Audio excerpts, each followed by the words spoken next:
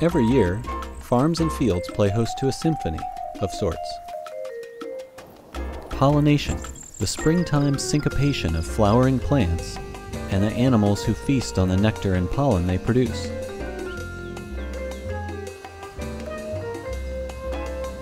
Over millennia, pollinators like honeybees have evolved a well-timed dance with plants.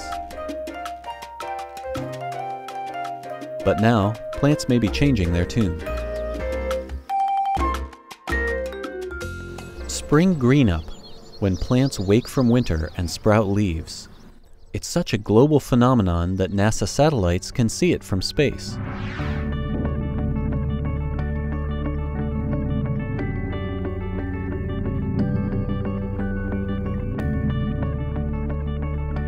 Sensors, such as MODIS on NASA's Aqua and Terra satellites, can show us how green our planet is throughout the year. And they've captured something strange. In the northern US, spring green-up is starting about a half day earlier each year. The likely cause? Our warming climate. But is pollination also moving earlier? The images can't detect individual flowers, so scientists have been left to guess, until now. NASA research scientist Wayne Isaias spearheads a special team gathering data directly in the field. They're the honeybees in his Maryland backyard. Honeybees are great data collectors for understanding processes of pollination. Bees fly 2.5 miles in all directions to scout for bee forage and bring back pollen and nectar. And so therefore they sample a very large range of environments. By weighing the hives, Wayne can detect when nectar peaks and ebbs each year.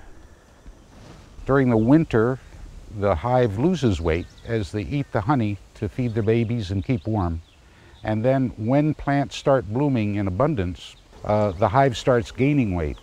It can gain a tremendous amount of weight. I've had a hive gain 25 pounds in one day. Wayne's been keeping tabs on his bees for less than 20 years. But in that time, pollination has moved more than 10 days earlier.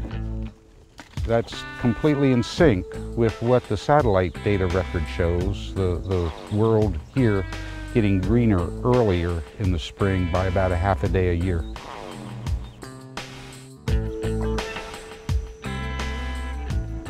If we have a few scale hive measurements with the wall-to-wall coverage of the satellite, we can then extrapolate those scale hive measurements of when the nectar flows occur to very large areas of the country. Now, to get a bee's eye perspective of how pollination is changing in very different environments, say deserts or mountains, Wayne's doing a little networking. HoneyBeeNet is a network of citizen scientist beekeepers that volunteered to weigh their hives to give us more data points, to see how the nectar flows are changing in all different parts of the country. If pollination dates keep creeping forward, plants and pollinators could move out of sync. Currently, young bees are able to grow and get out on the hunt by the time plants bloom.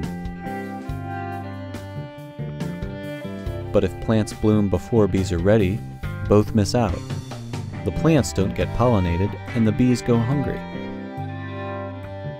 But more than just bees might miss a meal.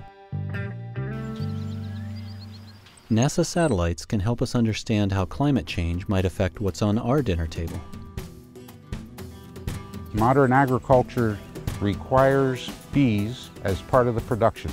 It's as mandatory for food production as is pieces of irrigation pipe and fuel for tractors. So if we're to understand the impact of climate change on our ecosystems, we must understand how this plant-pollinator interaction is being impacted by climate change.